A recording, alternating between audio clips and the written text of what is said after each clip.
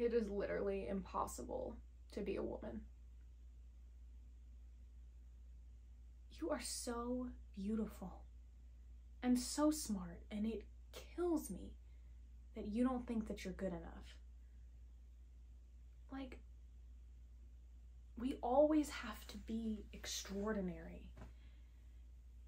And yet somehow we're always doing it wrong.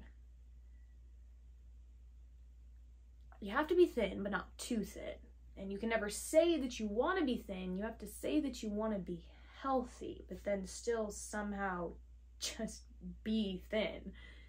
And you have to have money, but you can never ask for money because that's crass. And you have to be a boss, but you can't be mean. And you have to lead, but you can't squash other people's ideas.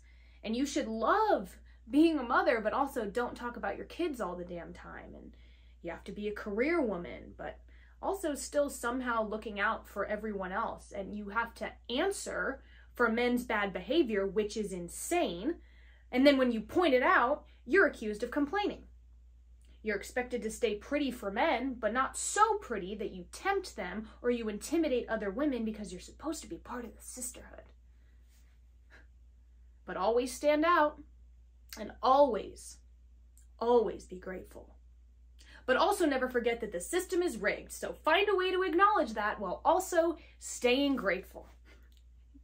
It's just, you can never get old, never be rude, never be selfish, never fail, never fall down, never step out of line. It is too hard and it's too contradictory, and nobody gives you a medal or says thank you at the end of it. And then, after all that, you realize that not only did you do everything wrong, but also everything is your fault. I'm just tired.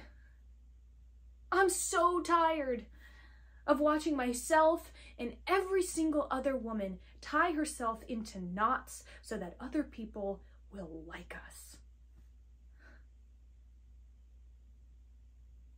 And if all of that is true for a doll, just representing a woman,